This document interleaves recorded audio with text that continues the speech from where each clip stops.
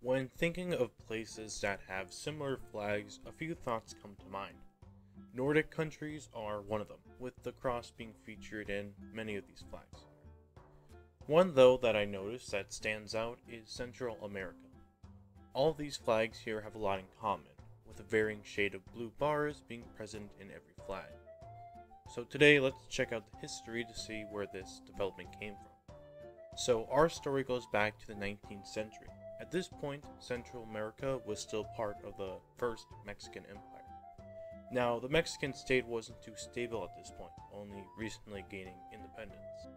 When the First Empire was replaced by the Republic, there was a brief gap between it, with the supreme executive power being head of the Mexican state, and allowing self-determination for Central America. They would break off to form the USCA, or United States of Central America. And they would adopt this flag, which, if you have noticed, looks very similar to its modern Central American counterparts. Now, the Central American Republic was hardly a stable state and ended up falling apart by 1841, with El Salvador being the last one to leave the Federation. But in 1896, the nations of El Salvador, Honduras, and Nicaragua tried to reform the Republic, but neither Guatemala or Costa Rica would join, despite considering the idea, and it would fall apart in only 2 years. You can see again, however, the flag they adopted is again very similar to many modern Central American countries' flags. I should point out by now what these blue and white colors mean, by the way. So to start off, when the original Central American Republic was created, they were inspired by the flag used by the United States of South America.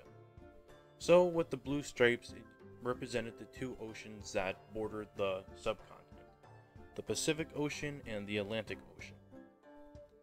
And the white bar that is represented in the middle of these flags, the white color is supposed to represent peace and purity, which is what white usually signifies in color meanings.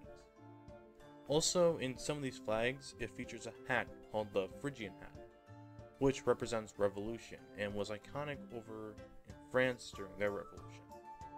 So overall, the reason why these flags are similar is sort of a pan-Central American feature, and all of them use it to symbolize their once united history. So that wraps up the video. If you have any other questions, I'll try my best in the comments.